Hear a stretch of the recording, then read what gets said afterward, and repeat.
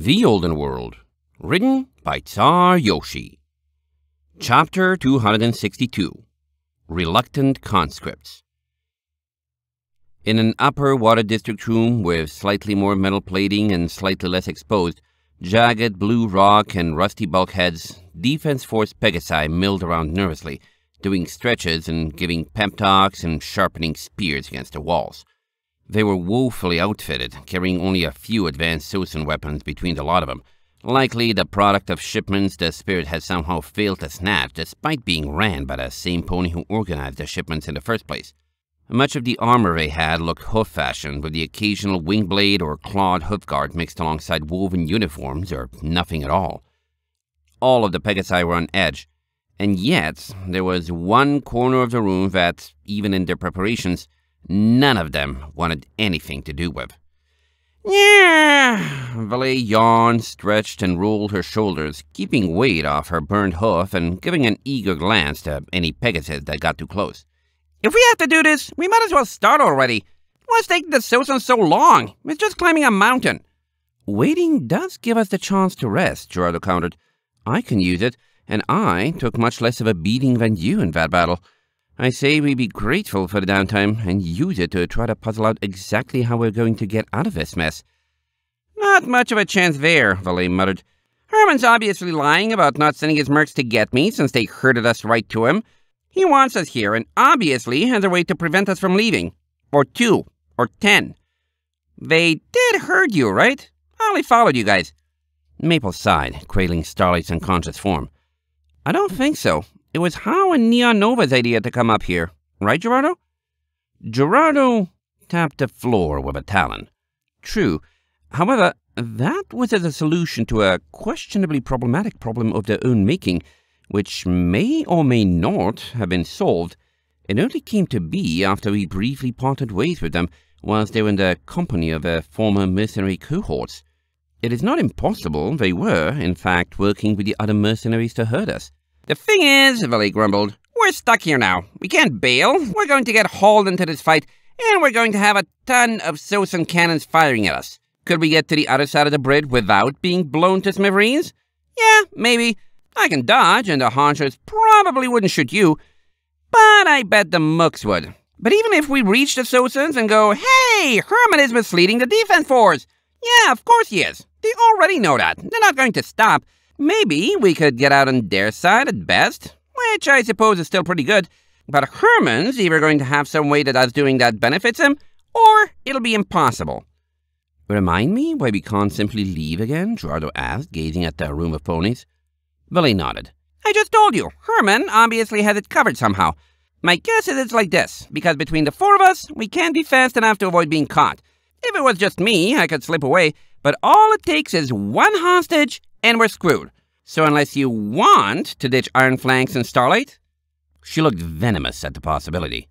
You said Herman could benefit from us surviving this fight and reaching the Sosans, and maybe getting them to not massacre the defense force, right? Maple hummed.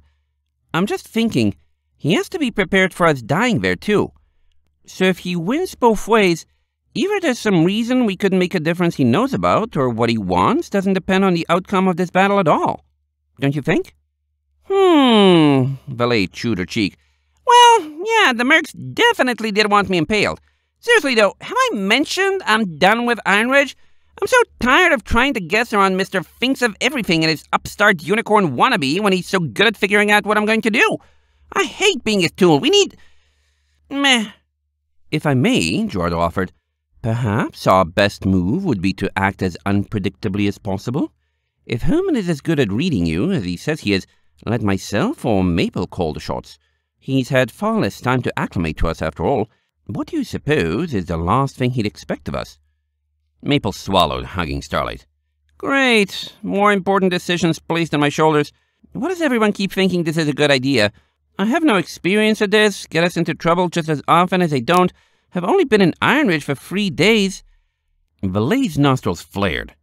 You know, there's a difference between doing something Herman wouldn't see coming and staying safe. I doubt he's expecting us to jump off the dam, but doing that wouldn't do us much good. Still, yeah. You got any ideas? Might as well consider them, as long as they're not stuff like trying to weird Herman out by kissing him or the like. Gerdo blinked, his eyes widening.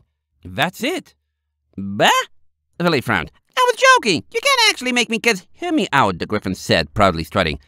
Herman apparently predicted you vandalizing, well, permitting Howe and Neon Nova to vandalize the altar we visited based on your innate distrust of him and desire to foil any plan that had his yakkish hoofprints all over it, did he not? It follows that the thing he'd least expect you to do, to find unpalatable beyond consideration, is to deliberately spend time around him.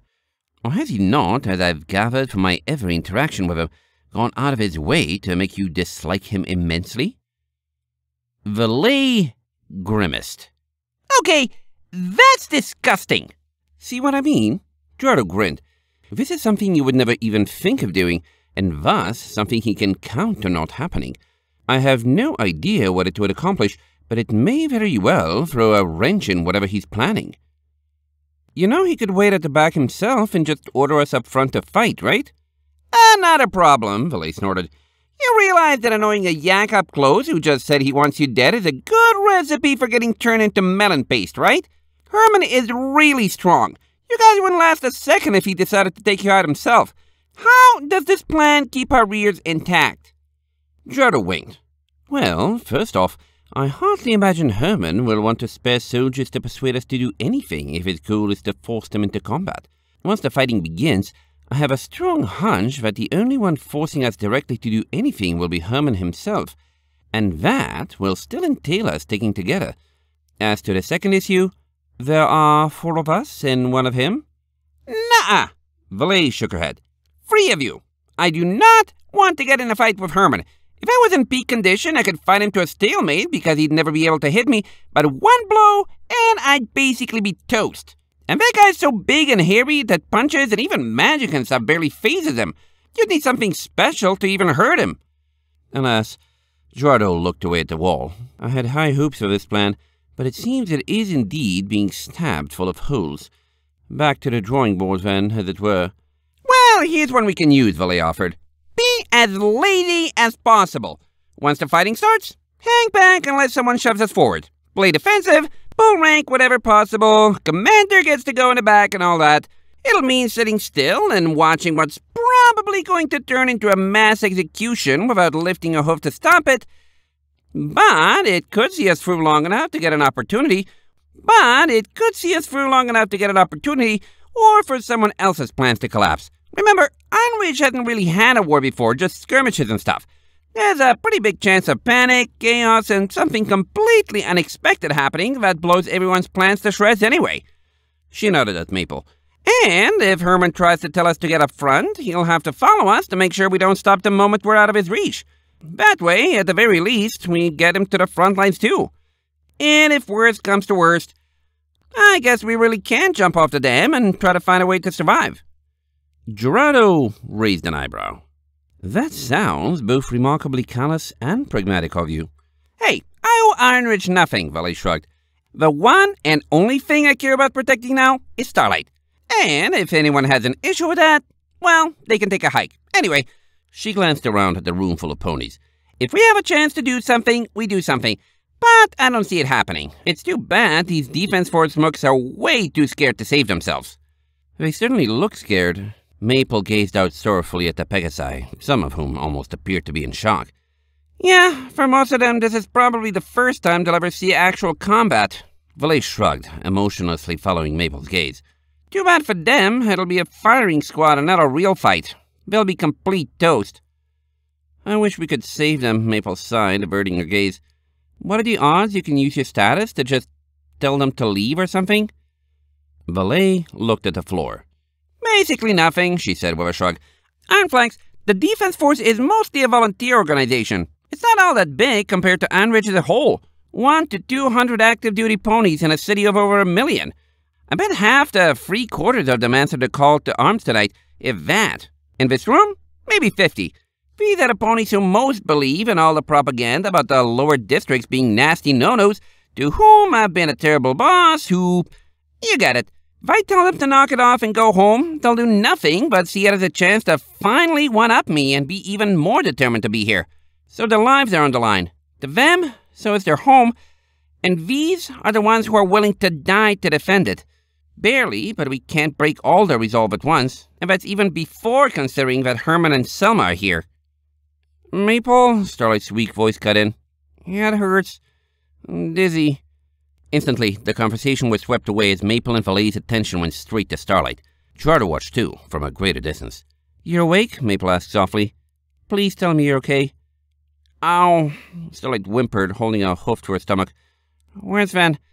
When I went off the waterfall. Maple carefully brushed her forehead with a hoof, avoiding touching her horn. We'll find a way to get you back to Shinespark's machine. Things are dangerous right now, but we have a plan. I want you not to use your magic again until we get there, okay? No. Duh. Groaning, Starlight scrunched her eyes shut, nestling her face into Maple's dust-colored coat. Hey, at least she's coherent and understands us, Valet chirped, leaning in closer. Huh. Ironflanks, your coat is way cleaner than it should be for someone who just tromped through the Flame District. Did you take a bath when I wasn't looking? Probably the magic, Maple murmured, rocking Starlight softly. I know I feel clean, almost too clean, like someone scrubbed me inside and out with a very hard brush. Valet safe? Starlight muttered. We got off the elevator? Yes, sweetie, Maple hummed, stroking her mane. We did. We survived those mercenaries.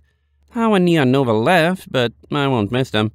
You did a good job. Suddenly, a blue warning light began flaring, and Selma's voice blared over an intercom, washing over the entire room.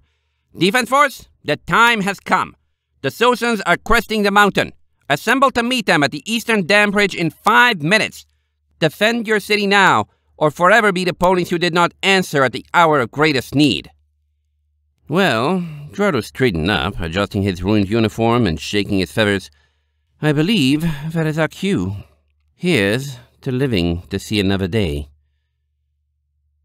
End of chapter 262.